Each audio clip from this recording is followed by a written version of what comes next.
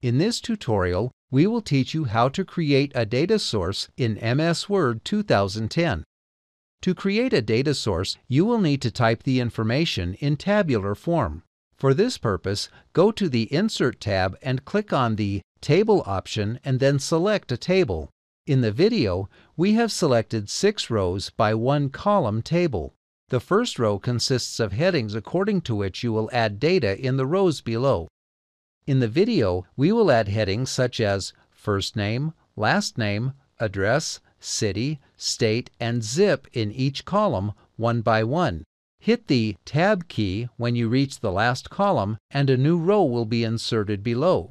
In this new row, type the name and the other related information of that particular recipient.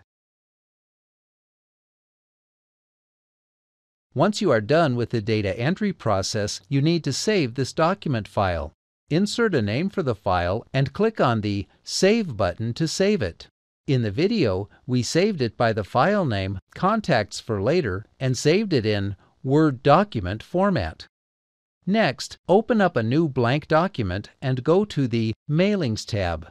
Here, in the Start Mail Merge section, click on the Start Mail Merge drop-down button and select the Letters option.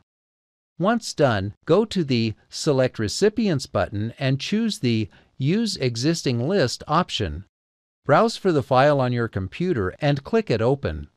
Once done, a new button will appear in the Mail Merge section by the name of Edit Recipients List. Click on the button and you will be able to see the data for your contacts.